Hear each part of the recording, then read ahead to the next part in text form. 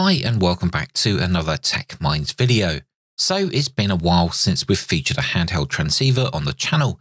This one has been sat for a few weeks in the shack, so I thought I'd pop it out. Now this is the Baofeng UV 21 Pro version 2. Now specifications state that this radio is essentially a tri-band radio. 2 meters or 1.25 meters and the 70cm band is supposed to be supported, plus a whole load of other frequencies in between. Now unfortunately there is no airband support, but it can play your favourite radio station on the FM broadcast band. Now in the box we have the user's manual, which appears to be written in pretty good English, so a great help for those newcomers to the hobby. Next up is the desktop charger, where you can just slot the whole radio or just the battery into the cradle. Now for those wondering if this radio can be charged from USB-C, then yep, the battery has a USB-C socket, which I'll show you shortly. The usual accessories such as a belt clip and wrist strap is also included for those of you that like to use them. Now interestingly enough, a supplied earpiece with inline mic is also in the box. Now this has the usual 2-pin Kenwood style plug which slots into the side of the radio. Now, even though these are a little cumbersome to attach, they do actually work pretty well. The USB-C cable, which as mentioned earlier, is used to charge the battery. We still have no USB-C programming, so a separate programming cable will be required, which I didn't get in the box, but it just uses one of those cheap and readily available programming cables from the likes of eBay or Amazon.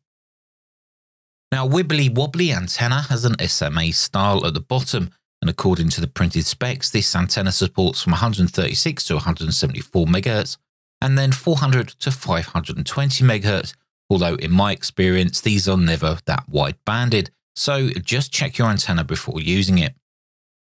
Now the battery information sticker states that it's Li-ion and has a charge limit voltage of 8.4 volts, but weirdly enough it just states high capacity and no actual capacity value. How bizarre. I guess that we all question that capacity anyway when it's printed on a sticker. On the rear of the battery, under this little flap, we find the USB-C socket.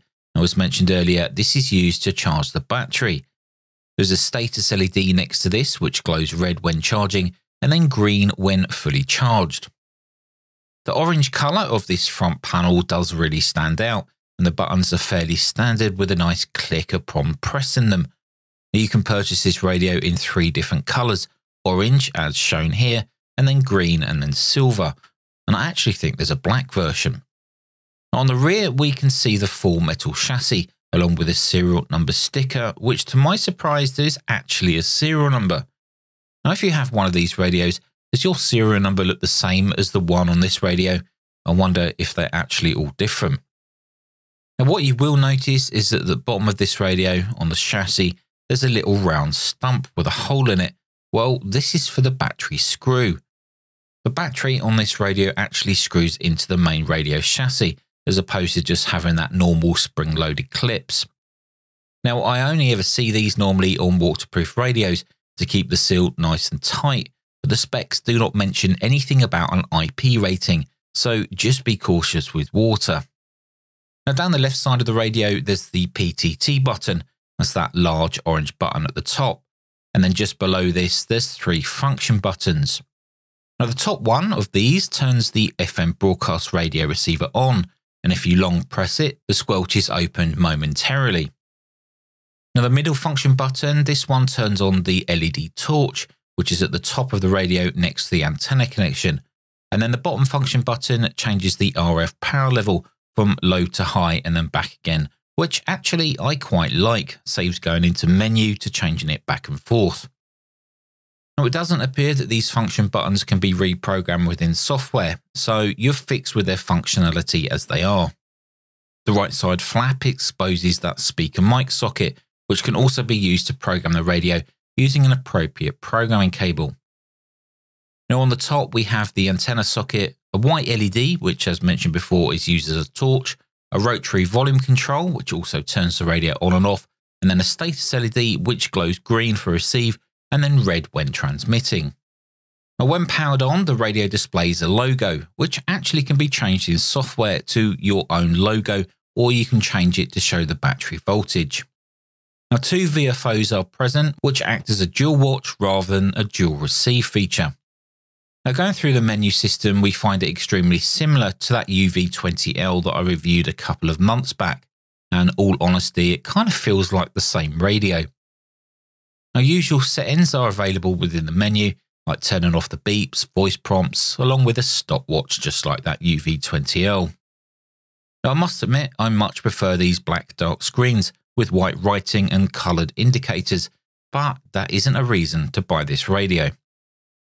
Now, programming the radio is very easy, and for this I had to use the T6 UV series programming software, which is available on the MyCore website. Now, channel name can be entered within software, and it actually stores within the radio. Now, going on to testing the RF power output with a fully charged battery sees the output of just over 5 watts on the 2 meter handband at around 145.5 MHz. On the 1.25 meter band at 220 MHz, we see an output of around 4.5 watts, and then up on the 70 centimeter band, we see an RF output of around 3 watts. This is M0DQW, Mike 0 Delta Quebec Whiskey, testing the audio on the Baofeng UV21 Pro version 2. This is M0DQW testing audio. Audio, 1, 2, 3, 4. M0DQW, over. But all in all, the radio looks like it could be a good radio. Well, until we reach the last part of the video, where we test the Spous Emissions. Using a tiny SA Ultra, I measured the harmonics on the 2 meter band first, and the second harmonic comes in at around 10 dB less than that fundamental, which is pretty shocking. We should be looking at greater than negative 40 dB if you don't want to be transmitting on multiple frequencies at the same time. The 1.25 meter band did look pretty good, with a drop of around minus 48 dB from that fundamental, so that's kind of passable. However, on the 70 centimeter band, the second harmonic was only around 30 dB lower than the fundamental, which is a shame as I was hoping it would be a lot more. Anyway guys, let me know down in the comments below if you've got this radio and what you think of it. To me, it's just another one of those radios which looks good, has nice power output, but just fails miserably on those spurious emissions. And in my personal opinion, I would not use this radio on air. Maybe it's okay for listening, but that's about it. Until the next video, stay safe, thanks for watching, and I'll see you guys in the next one.